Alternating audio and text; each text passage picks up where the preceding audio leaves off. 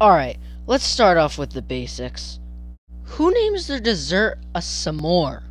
Like, there are hundreds of other names to choose from, but they were like, teehee. No. I just imagine this. Hey Dad, this is a great dessert you've created. Can I have some more? Some more. Some more. I know what I'm gonna call the dessert. What? A fire marshmallow sandwich. How about you just call it a s'more? Oh, okay. Okay, wait, I don't hate s'mores, okay? In fact, I love them. Especially when the marshmallows cooked to a perfect golden brown. The graham crackers are split perfectly down the middle. And there are 2 pieces of chocolate. Yes, 2. Not 1, not 3, 2. Here's my reasoning. 2 pieces of chocolate evens out the marshmallow and the graham cracker.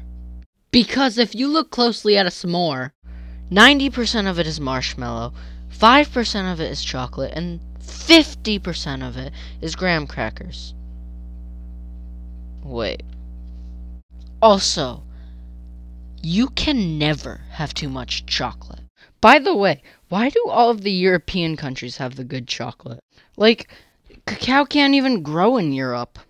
The only place I can think of that has its own chocolate where cacao grows is Mexico. But you would never go into a chocolate store and ask, hey, do you have any chocolate from the country it grew in?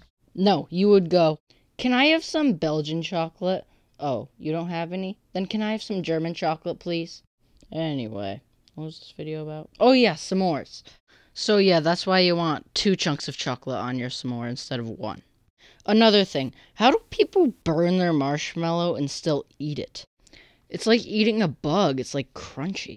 Why do people who are too lazy to start a fire use a microwave to heat their s'more? I tried that once. It didn't go over well.